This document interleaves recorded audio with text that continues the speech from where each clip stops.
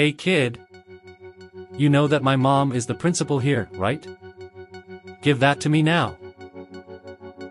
Take this instead. Good, because my pet is hungry.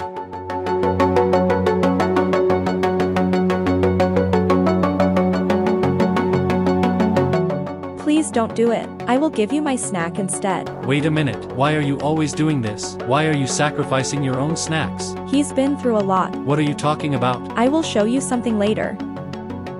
So this is the kid you've been bullying. Mom, it's been 3 months and you still didn't wake up. I miss you so much, Mom. Life is very difficult without you.